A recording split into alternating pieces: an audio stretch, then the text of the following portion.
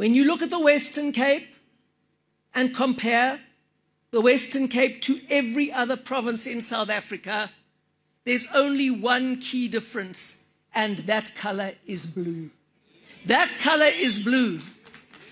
If it wasn't for blue government in the Western Cape, almost for 20 years, since 2006, we wouldn't be able to see the difference between any of the provinces.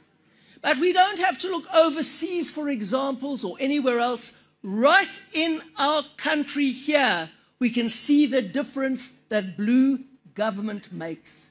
We don't have to talk about it. We can see it and we can feel it.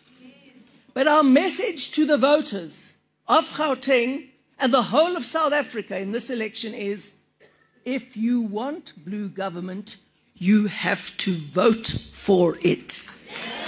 It doesn't just come. If you want blue government, you have to vote for it.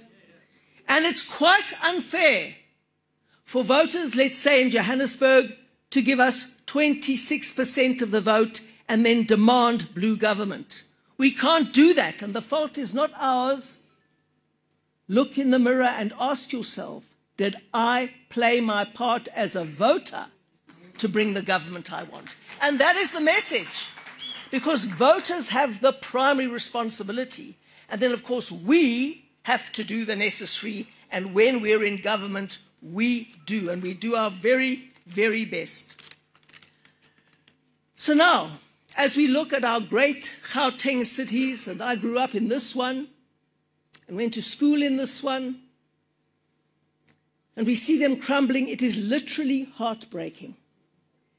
And every day, my heart and all the strength that I can send via Telstar goes to Celia Brink, who has the hardest job in the whole of South Africa. And as I said, we are in spitting distance of the yellow party.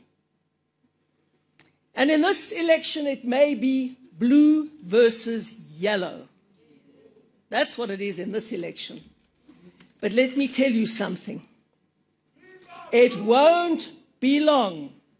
It won't be long before the choice is between blue and red. Blue and red will be the future choice of South Africa. I've lived long enough to see the death of two huge parties that once were all-powerful in South Africa. One was the United Party.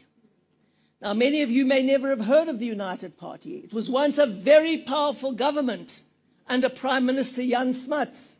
Do you remember him from history? Well, I was alive then. Can you believe it? Can you believe it? Andy Kloki, I was here. And that almighty party that had the respect of the whole world, because they didn't organize properly internally, and because they did not know where their roots were, and because they could not default to principles, they unraveled and died while I was a journalist on the Rand Daily Mail writing about it. And then the National Party, it was almost like a one-party state, single-party domination. The DA's forerunner, the Progressive Party, had one public representative in the whole of South Africa. And I often wish Helen Suzman could just look down and see us now. I wish she could just look down and see us now.